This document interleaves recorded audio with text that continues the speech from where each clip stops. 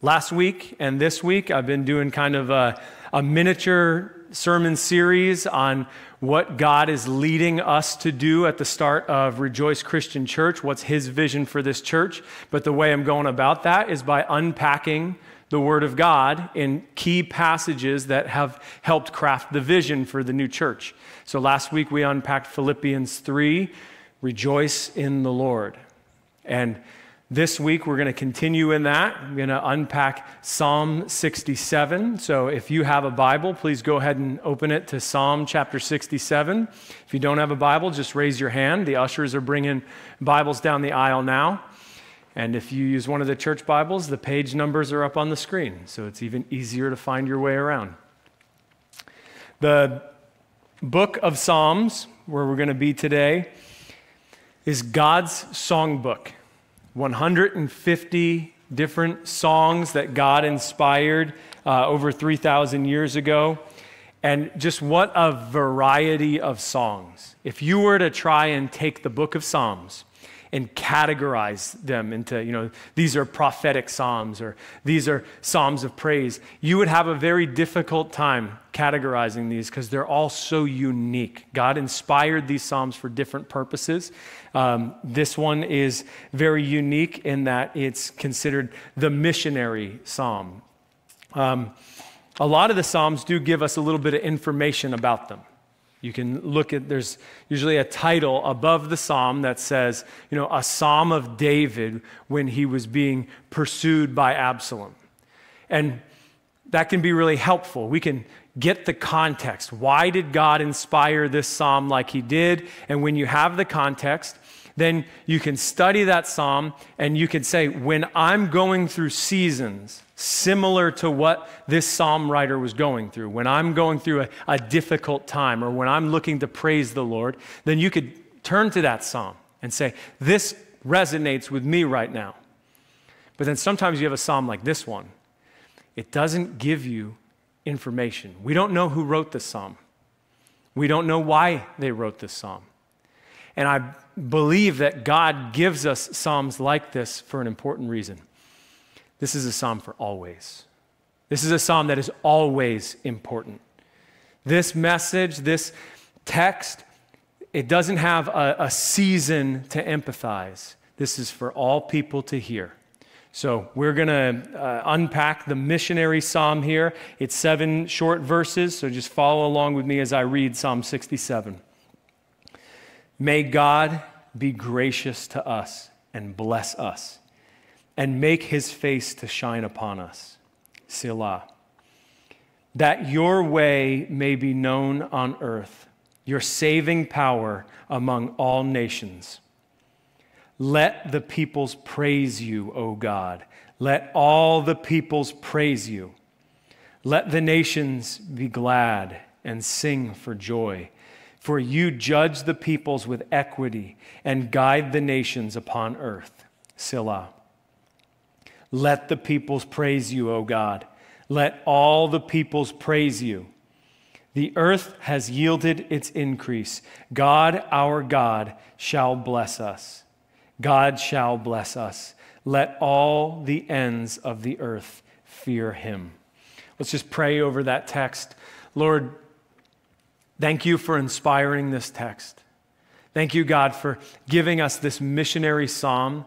I pray, God, that you would align our hearts and minds with your intended purpose for this psalm right now. Help us, God, to be attentive to hear what you have to say to each of us individually. Lord, I pray that any competing thoughts or distractions that you've brought into our lives that we're dealing with right now, God, help us to set those aside for the time of hearing your word. And I just pray, God, that we would be able to faithfully hear through the power of the Holy Spirit today. Pray that in Jesus' name. Amen. All right, so we have this psalm here. It's kind of written by one person. There's one voice. We don't have a conversation per se. But I do believe that this psalm is a conversation of one person with God. And the reason I say that is if you look at the beginning half of the psalm and you look at the latter half of the psalm, you see that in the beginning, this psalmist is calling out things, praying and asking God for things. And in the second half, the psalmist is acknowledging that God is doing these things. So there's sort of a conversation happening here where the psalmist is seeing something change partway through to where God is revealing to him the answer to his prayers. And then I'm going to give you a word here that I had to look up. So if you already knew it, then good on you. Palindrome. Palindrome? I don't know. But a palindrome. So that's a word like race car or mom or dad. It's a word that when you read it forward or you read it backwards, it's the exact same word. And in poetry, you can write a song or a poem that follows the structure of a palindrome. And if you look at this psalm, what you see, and it's a pretty important structure, that's the only reason I'm telling you this, is how we're going to unpack it, is that this psalm follows a very structured presentation of beginning and end. So if you look, verse 1, the psalmist prays, "May God be gracious to us and bless us." And then the final verse, verse 7, says, "God shall bless us." The second verse, "That your way may be known on earth." And that aligns with verse 6, "The earth has yielded its increase." And then verses 3 and 5 are the exact same verse repeated. So you see how the psalm follows this structure of sort of call and response. It mirrors itself. And what this does is emphasizes verse 4. So as we unpack this, you're going to see that there is a right way, I think, to read this psalm. And it's to start from the outside and unwrap it and work our way to this peak of the crescendo in the center of the psalm in verse 4. This song was deliberately structured this way, so we'll follow God's leading in that. And we're going to begin in verse 1. "May God be gracious to us and bless us." And if a song is a prayer, is there a better way to start a prayer than "May God be gracious to us and bless us"? If God is who he says he is, who he has revealed himself to be, then God is the creator of all things. If you look to the mountains that God has created, you're going to see in there not just a vast beauty of shape and form that you can see from a distance, but as you get up close, every shade and color of mineral, glaciers, rivers, trees, everything that exists in these beautiful mountains that God created. They even got a little bit nicer because they got snow on them this week for just a little bit, and it got me really excited for skiing. It's coming. And God made these beautiful things. They're his. And he's the same creator God who makes the most minute, infinitesimally small, not intestinally small, detail.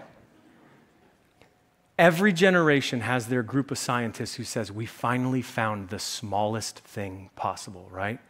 First it was the cell, then it was the atom. Now we're at the subatomic level. And guess what's going to happen for my kids and my grandkids and every generation until Jesus comes back? Is that governments will keep giving billions of dollars to scientists. They'll build a new machine. They'll crash something together and they're going to find, guess what?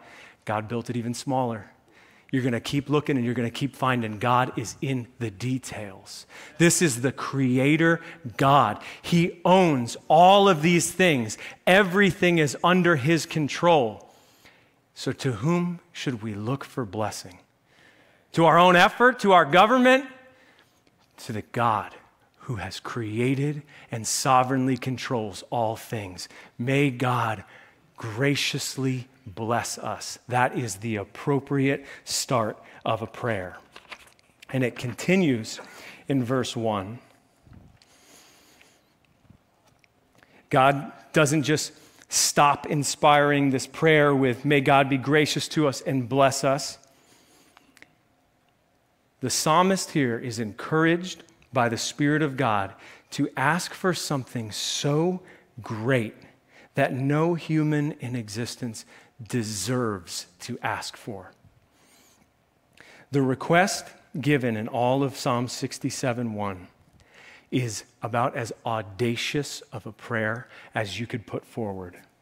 The scale and the size difference between the asker and the asked are so vast that it seems inappropriate to even ask of the Lord to have him make his face shine upon us. Think of like an elementary school drama club going to Broadway and asking for the greatest star to come and star in the school musical. And as demeaning as that might seem, a sinful human asking the God of the universe to make his face shine upon us. And yet, God doesn't just condescend himself to do it, and he does. He inspired people to pray this prayer. This was the leading of God to have us pray, God, have your face shine upon us. It was God who inspired the original form of this in Numbers chapter 6. In Numbers 6, God is giving Moses this prayer that Moses is to tell Aaron, and Aaron is supposed to pray as the priest over Israel. He's supposed to pray this over God's people. And in Numbers 6:25, Aaron is to pray, the Lord make his face shine upon you and be gracious to you. The guy who prayed that was the guy who built the golden calf. God condescends himself to give us this prayer, to let us call out to him. We've got this audacious prayer. And what makes it so audacious? What's the big deal about God shining his face upon us? Does God even have a face to shine at us? And no, God doesn't have a face like we have a face. God is spirit. But what would it mean for one of us to shine our face upon somebody else? And the face does not hide emotion, right? When somebody is pleased with somebody else, I even think of like my rascal kids sometimes, when they do something that they know is naughty, but it was really cute the way they did it. You parents know what I'm talking about, and you're like trying to get onto your kid, but your face deceives you. You're like, I'm really happy you did that. That was funny. It's because your face cannot hide the delight that you have in somebody, right? That's when your face shines upon somebody. And what the psalmist is asking for here is for God to shine his face upon sinful man, to delight in us. Do we even merit the freedom to ask that, nonetheless to receive that from God? And I'd say, hold on to that question. Hold on to that tension that exists in this psalm as we have the asking side of the psalm and the answering side of the psalm, all hinging on verse 4. And in keeping with unpackaging the psalm from the outside in, look with me at verse 7. God shall bless us. Let all the ends of the earth fear him. So what we saw in verse 1 was this vague, uncertain prayer. God, will you do this? So we saw, God, will you bless us? Will you shine your face upon us? So we have this asking of a very vague thing to receive from God. And we get the answer sort of in verse 7. We don't get the mechanics as to how God will do it, but we do get an answer that God will look at someone with delight. We don't know who God will bless. We don't know if the blessing will be physical, material. Will it be health? Will it be a spiritual blessing? We don't know if the blessing will come in this life or the next. All we know through this psalm so far, as we go through the building up, the crescendo, the only resolution we have is that God will bless someone. It's vague. And the rest of verse 7 gives a little bit of context. Let all the ends of the earth fear him. So this blessing that's asked for and that is somewhat promised here by God is for all the ends of the earth. So now we at least know that God's saying, I'm going to bless people, all of them. And we also get that this blessing involves fearing the Lord. And fearing the Lord is this thing that's all over Scripture. You can see that the beginning of wisdom is in fearing the Lord. It's a good thing. So how is it a good thing to fear the Lord?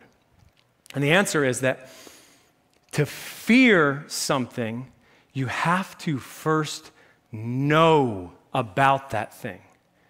If you don't know about something, you can't fear it.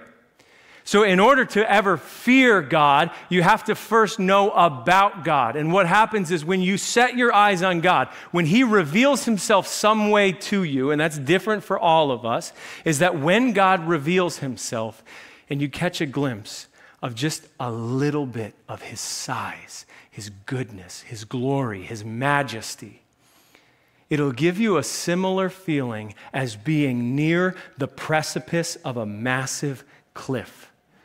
The cliff is only dangerous if you were to go off the edge, but you don't even want to get too close to the edge because it's fearsome. It's called reverence. To know God is to revere God. So the fear of the Lord is a good thing, and God is promising this.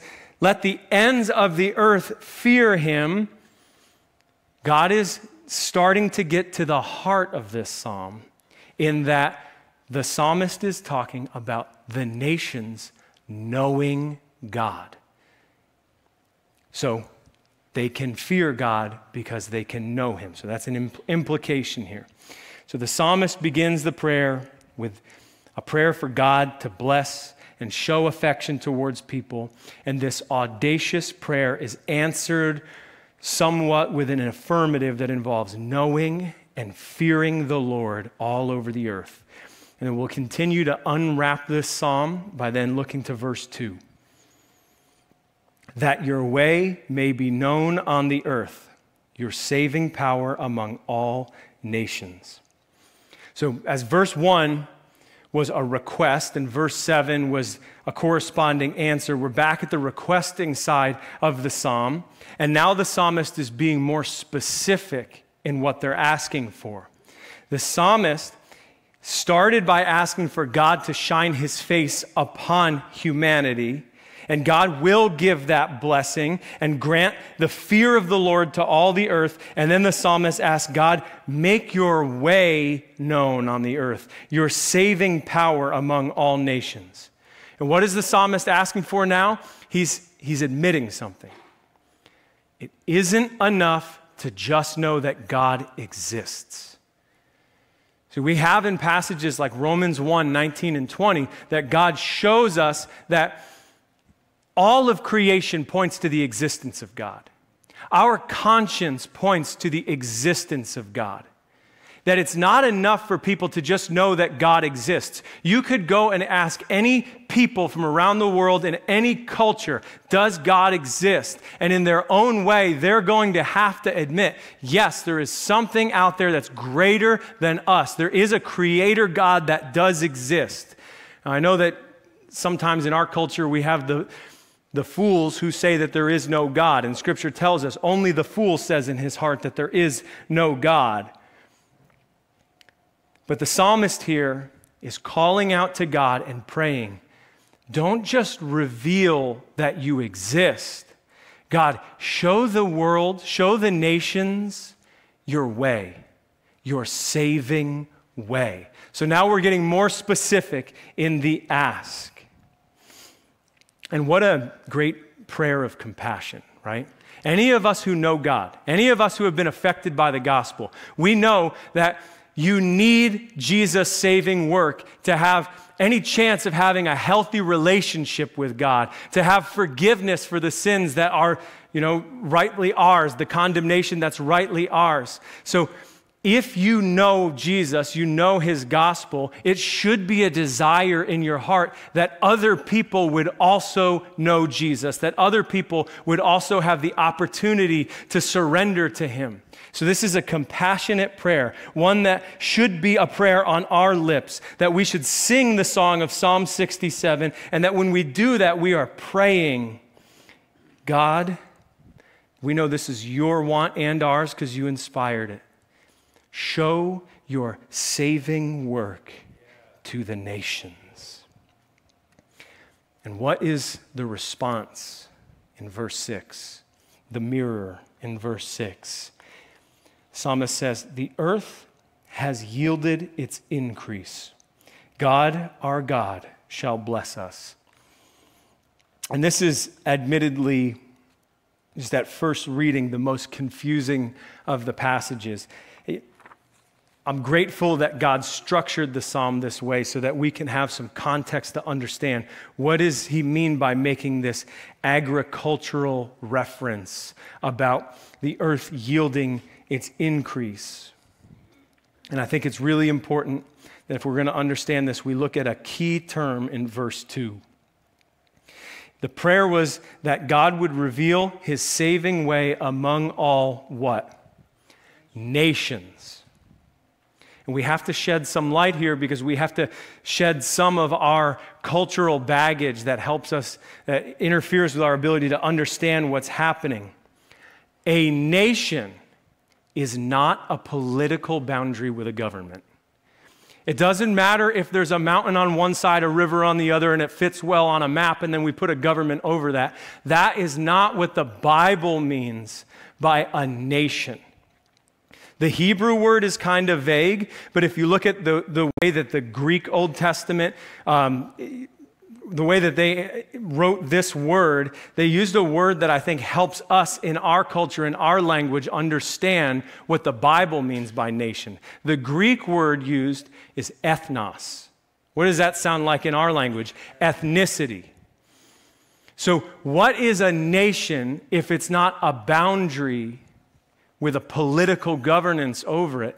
A nation is a group of people that share a culture and a language. And that's how the Bible views nations, and that's how we, when we're reading the Word of God, need to understand what God is talking about, is a nation is this shared values of culture and language. So when we focus our attention now back at verse 6, we see now why this agricultural reference about the earth yielding its fruit connects with the rest of the message.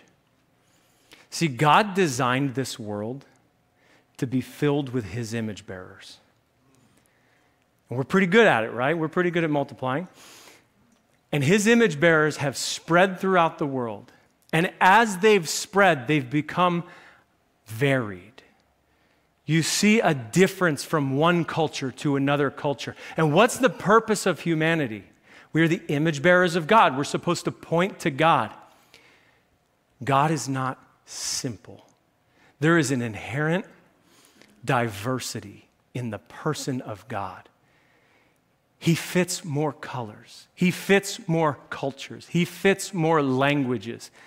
So in order for God's earth to yield its increase, people had to spread and become varied. And we see that there is a diversity. There's a beautiful diversity that will be represented in heaven someday when all the nations are gathered and singing praise to him, and every culture and every tongue is represented. And it's a beautiful thing. The earth has yielded its increase. And then the psalmist concludes verse 6 with, God, our God, shall bless us. So it's again kind of a vague response. It's now more a specific prayer that God would reveal his saving work among the nations. And by God saying that he shall bless us, we can assume that God is responding by saying that he's going to do it. But I think there's something else that's just a beautiful thing happening in verse 6. God gives us a very intimate posture with him in this verse. As God inspired this text, he permitted and encouraged us to not just call him God, but God, our God. We get to use a possessive of God. We get to claim him as his own, even though we are his possession. That is an intimate term that we get to call out to God. When we sing songs about our God, my God, just know, God doesn't just give you permission. He's telling you to pray this yourself. Sing the song to our God. And then as we continue to build up, as we creep inward on this psalm, we see verses 3 and 5, which become this chant of begging for delight. Let the peoples praise you, O God. Let the peoples praise you. And this ask is so built up in this crescendo and in this psalmist's heart that he isn't satisfied to just say, let the peoples praise you one time or even two times, but 4 times in this little section here, he says, let the peoples praise you. And what does it mean to praise? To praise God is to, like that, to praise God by yelling. I taught those kids that. To praise God is to see Him at work. It's to catch a glimpse of His glory in some way that He chooses to reveal it. And what happens when you see Him is you can't help but well up with joy for delighting. That's God. And when you do, the overflow will come out of your mouth somehow, and you will praise God. And this psalmist is obviously intimate with the sensation of praising God. He knows how to praise God himself. And he's got this great prayer, Lord, let the nations praise you. And what's he really asking for there? He's saying, God, reveal yourself to the nations in a way that they can be alive in their hearts, that they can perceive what you're doing, who you are. And when they perceive it, make them alive so that they can have the overflow and the outpouring of praise. The psalmist is asking for God to save the nations. That's his heart cry in verse 3. And in this beautiful psalm, this palindrome that goes back and forth with a call and response, we then get to go from verse 3 and whatever's affecting it in verse 4, which we'll get to, we're building there. But then we get verse 5, the response, and the response to verse 3 is a repetition. Let the nations praise you. Why is that consequential? And it's because if this psalm is a calling out and asking and then a responding with some sort of resolution, what we see is that in verse 3, the psalmist is asking, God, let the nations praise.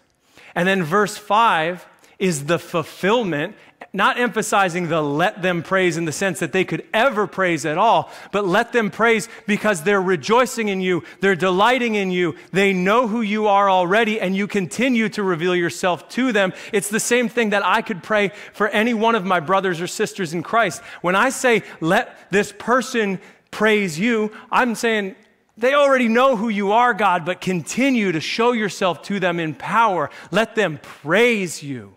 And only God can do this, where he can structure this psalm in a way so that he can have an asking and a fulfilling that are the exact same phrase. Each of them have different meaning, and both of them are powerful.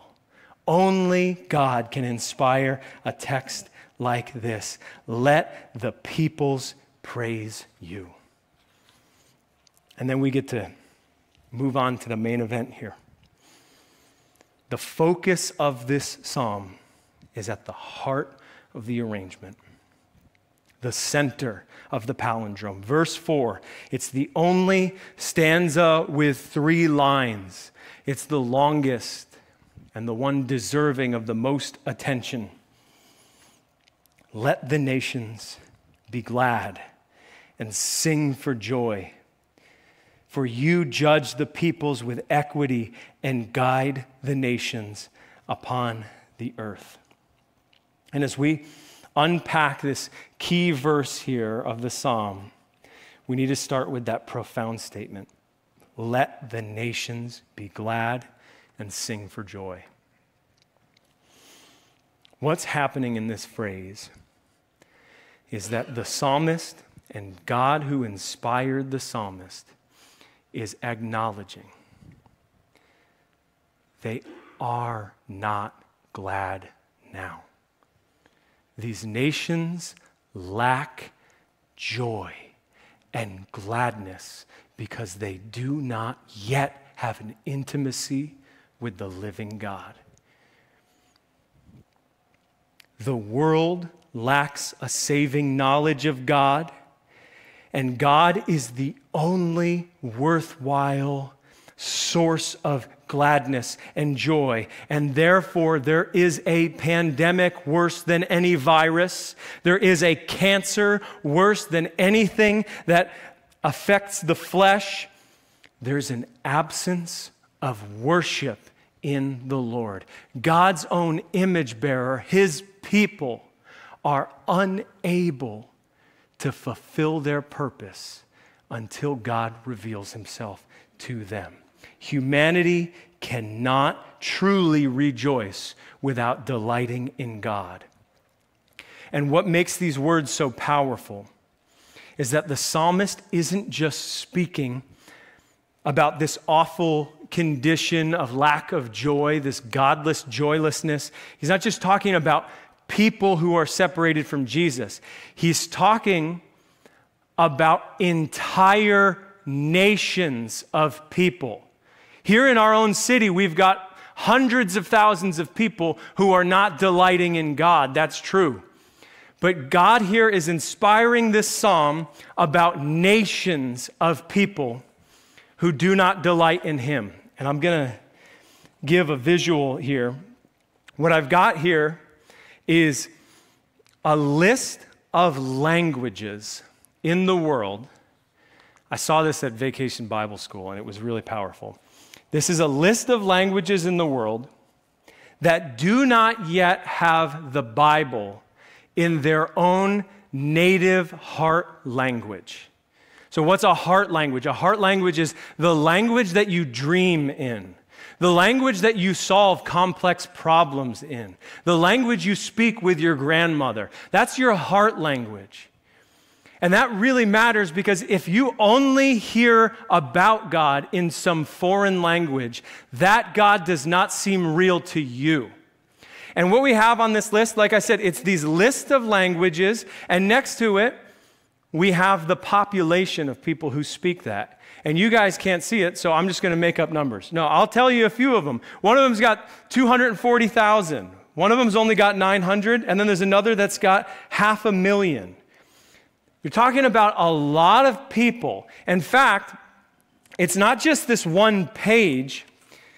This list in 12-point font is over 1,500. I can't even get this thing out. It's so heavy with... Just keep going. We're going to run out of stage. This blew my mind the first time I saw it. Every single one of the lines on this page represents a nation of people who do not have the Bible in their native tongue. 1.5 billion people represented on this page, strung out over the stage. It's a big deal. It matters to God. And that's why God inspired this text in the first place. There are big problems in this world. We need someone to someday cure cancer. We need that. We need people to commit their lives to feeding the hungry and to getting clean water to people who don't have access to clean water. These things are important. But today, we could cure every single disease known to man and feed and get clean water to every single person on the planet.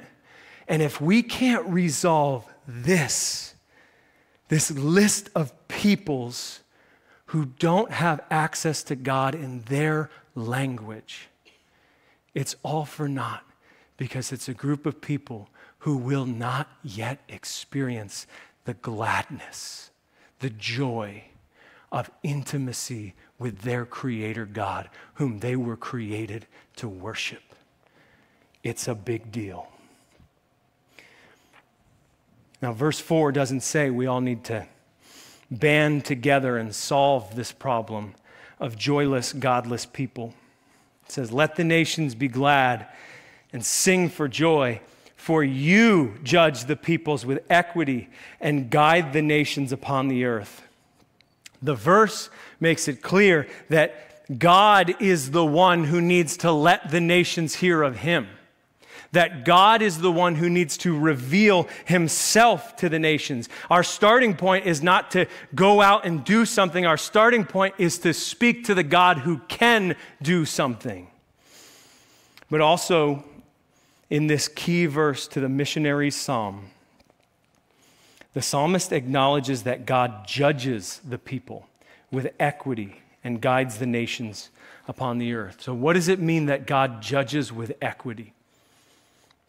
Equity means something that's just and fair. And this just and fair God will judge the world. He will judge sin, and he will condemn all those who remain in their sin. So how do these two concepts link? How do we both see a God who judges fairly and condemns sin and simultaneously reaches the nations? How does God judge with equity and save the nations at the same time? Where could we look to find both grace and perfect justice? And the linchpin of this verse is the linchpin for everything that we could ever contemplate. Jesus Christ and his gospel and his ministry and what he accomplished on the cross by taking the condemnation and the wrath of God upon himself and offering his righteousness freely to all who would surrender to him is the answer to the problem in the Missionary Psalm.